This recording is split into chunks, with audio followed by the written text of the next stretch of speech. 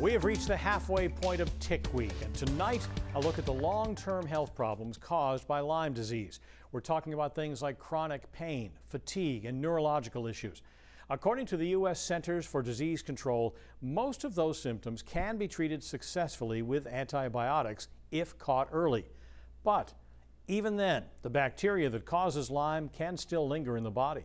News Center Maine's Vivian Lee joins us now to tell us more about recent findings in some groundbreaking research. Viv? Well, the study was conducted, Pat, by Tulane University. Researchers studied the autopsy brain tissue of an elderly woman who had that early treatment following a deer tick bite. Now, researchers hope their findings will lead to better testing and better treatments for Lyme patients. Dr. Monica Embers is a PhD and an associate professor of microbiology and immunology at Tulane University in New Orleans. For more than 20 years, she has studied Borrelia burgdorferi, the agent that causes Lyme disease, in lab animals at the Tulane National Primate Research Center. This is not a pathogen that you want to have in your brain. But that's exactly what researchers found in a 69-year-old woman who donated her brain for research before she died from dementia-related complications. At 54, following a positive Lyme test, she went on a 10-day course of antibiotics. The treatment resolved her symptoms, but she later developed neurological Lyme. I started going on a downhill path neurologically after about 2 years of her diagnosis. Despite years of IV antibiotics, the patient suffered with sleep disorders, personality changes, and finally dementia.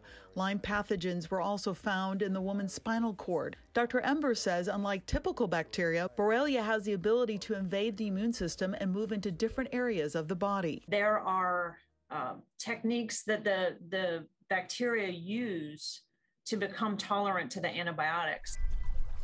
The study is raising red flags for Carlene Hoffman. I just thought, this could happen to me. This could happen to anybody. She suffered from debilitating fatigue, pain, depression, and suicidal thoughts for 15 years, seeking help from numerous doctors before finally being diagnosed with late-stage Lyme. After a regime of antibiotics, antiviral medications, and supplements, Carlene finally turned a corner.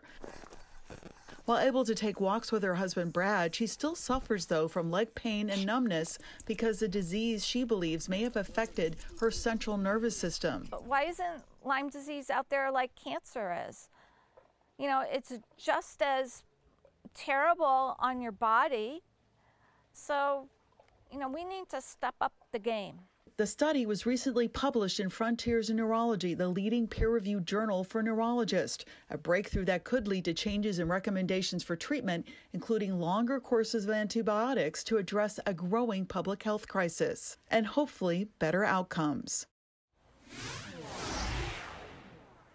Now, Dr. Embers collaborated with researchers from Columbia University, and she says this doesn't mean all dementia patients have Lyme, but she says the study shows that some patients could potentially have both. Now, coming up tomorrow on day 4 of Tick Week, deer ticks that carry those diseases continue to march into new areas of Maine, and we'll look at how climate change could possibly be playing a role. That's all coming up tomorrow on Tick Week. Reporting live from South Portland, I'm News Center Maine's Vivian Lee. Back to you, Pat.